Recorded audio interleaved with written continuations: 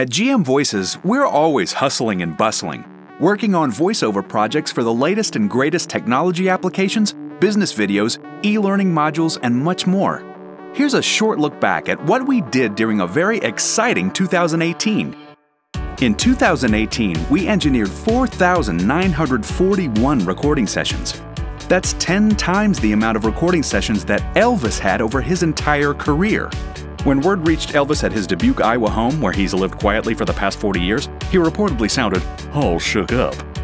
Last year, we had 11,094 total voice orders. That's 47 times the number of hash brown orders that Waffle House serves per minute. That's a lot of voice recording, sure, but dang, that sure is a lot of spuds. How about all the words we recorded? Well, multiply the entire Harry Potter series by 6.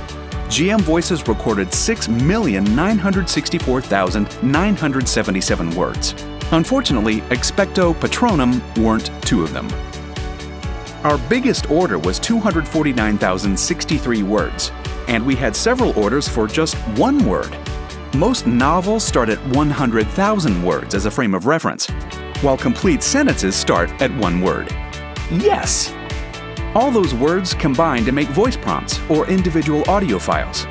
We recorded 341,161 of them, which is 84 times the number of lines in Hamlet, Shakespeare's longest play. To record or not to record? That is the question. Not really. We're gonna record. GM Voices maintains a huge roster of voice actors. Last year, 461 of them recorded for us. That's about 2.5 times the number of voice actors used in the Tom and Jerry franchise, which is an explosive revelation. More and more companies are telling their story in international markets, so language support is key to GM Voices' business. We recorded in 89 languages in 2018, twice the number of different alphabets used in the world.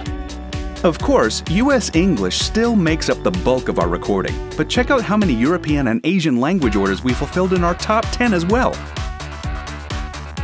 If men are from Mars and women are from Venus, GM Voices spends most of its time on Venus. More than 68% of our orders were for female voices. Uh-oh, I'm starting to feel outnumbered here. We're looking forward to meeting all your voice recording needs in 2019. We'll be crunching the numbers. Thanks for watching.